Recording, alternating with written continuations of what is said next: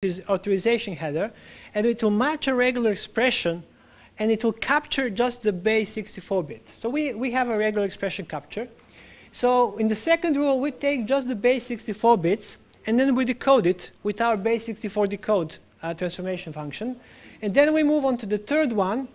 Once you decode the base 64 part, inside you will see the username, then a colon, and then the password. And we basically make sure, well, this rule will match if the username is either admin, root, or backup, which is quite often used when people are trying to brute force detect the usernames in an application. So the fact that you can actually take a piece of data, then identify a smaller part, decode it, and transform it in many ways is what's making MODSECURITY really interesting, especially this last part, just to make sure that you can do with MODSECURITY, you can do anything that you want with MODSECURITY. We've added a full scripting language into it. It's still a bit experimental. We're not sure what's going to, we want to see how users are going to use it.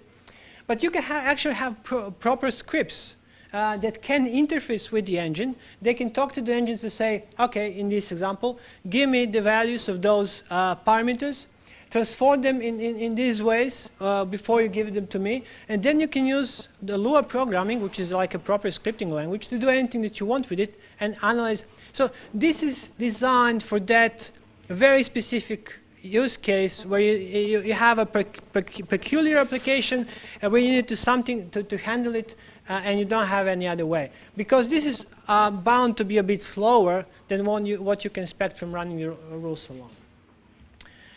And I'm going to end this presentation with, by describing to you the ecosystem that makes MODSECURITY. Obviously, there's MODSECURITY itself, but we have something that's called core rules. If you don't want to spend too much time configuring MODSECURITY, you can take this package, and by the way, it's bundled with MODSECURITY these days. It's a very nice optimized rule set that's designed to not have too many false positives.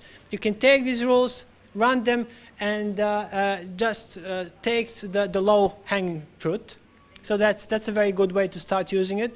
By the way, MODSECURITY can be deployed in detection-only mode. So the way that you're deploying it, initially you turn detection mode, enable detection-only mode, and then MODSECURITY will not interfere with your transactions in any way. Once you're happy that you're not seeing false positives and it's not breaking anything, you can switch on to blocking if you wish.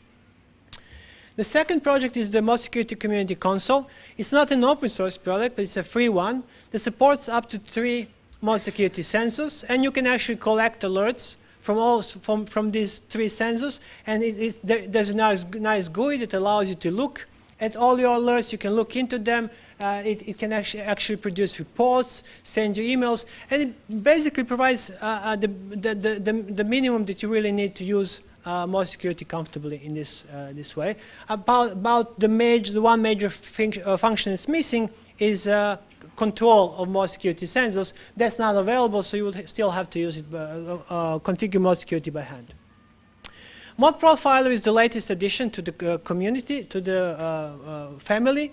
It's an attempt, at the moment it's a research project that we are taking MODSECURITY logs, so it's HTTP traffic, and we're automatically creating positive security models out of them, basically automatically locking down applications. I think this is really exciting because I think nowadays applications just are designed to allow every request that's coming in, and I think that's fundamentally wrong. They should only allow requests that they are able to handle. ModProfiler will try to reverse that. REMO is a community project that actually is a visual tool that allows you to take your input logs and manually create a positive security model. So that's very handy. And finally, the project that we call Distributed Open Proxy Honeypots. Basically what we have a distributed network of reverse proxies, of open reverse proxies, and we are letting the bad guys go through them. But we have MODSECURITY in all of them, and we have MODSECURITY configured to log everything and send to a central logging host. So what we're really doing, we're spying on the bad guys attacking people using HTTP, and we are trying to learn from that, so we would write better rules. And that's the end of my presentation. There are a few more slides there about the roadmap, but that's about it.